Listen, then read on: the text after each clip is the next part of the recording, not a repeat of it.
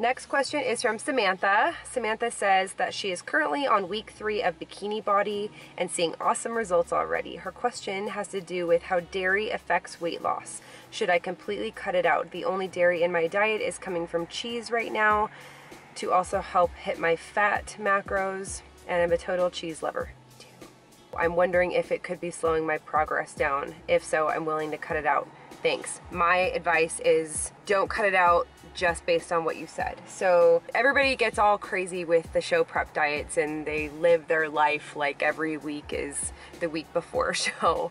No dairy, no sugar, no salt, no water. And you can't live like that. So the number one question and the reason that Jessie's Girls started is because I always want to answer yes to, can I do this forever? Do I want to do this forever? So if you are deciding to do something long-term, even short-term, like 12 weeks or longer, cutting dairy out. Do you want to cut dairy out? Do you love dairy? If you love dairy, I love dairy. I love cheese. I guarantee you I love cheese more than you love cheese, Samantha. I am obsessed with cheese and I want it on everything. And I do put it on everything. I am not intolerant to it. I'm not lactose intolerant. I am not cutting fat because I'm eating cheese and dairy.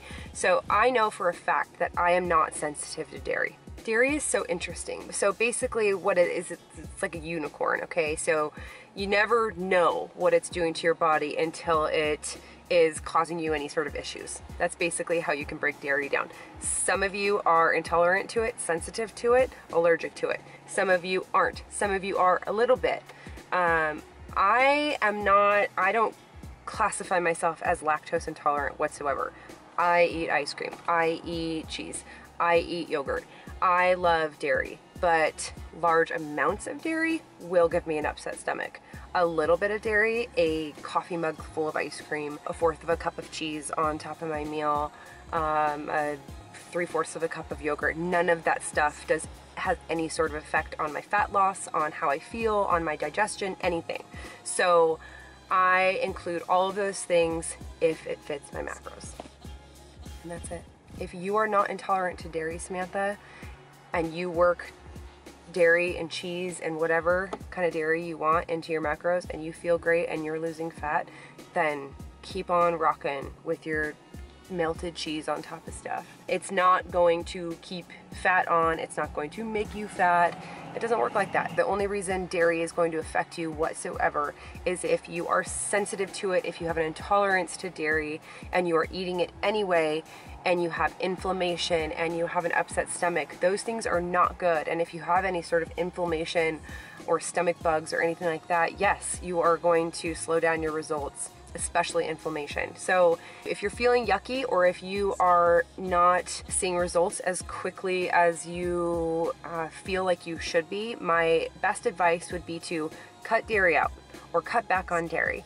And you have to be patient though. You have to give your body enough time to adapt to that change, and then give your body enough time to assess whether you feel better or whether you feel like results have now started kicking in now that I have cut out dairy.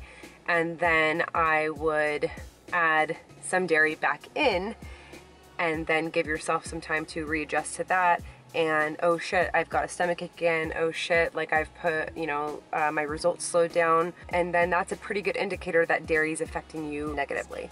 So that's really the only way you can test, unless you go get some allergy test or sensitivity test or whatever people go get that gives them this big giant chart and costs a whole bunch of money. And the only bad thing about those tests is that a month later, literally, that whole entire test could read differently. So I've never gotten one of those tests that tells you what your food allergies are and stuff, unless one is like a big food allergy or sensitivity. I've never really gotten like that crazy about it. So I just, if I'm not feeling very good and there's something in my diet that I'm wondering if that's what's going on, I pull it, give it some time. If I feel great and I'm like, I guarantee you it's because I was eating this, then I just leave it out. If I really want to keep testing it, I'll add it back in and see if I start feeling crummy again. That's it. Okay, so very long response to, is dairy hindering your results? Probably not, but maybe. Sorry. Okay.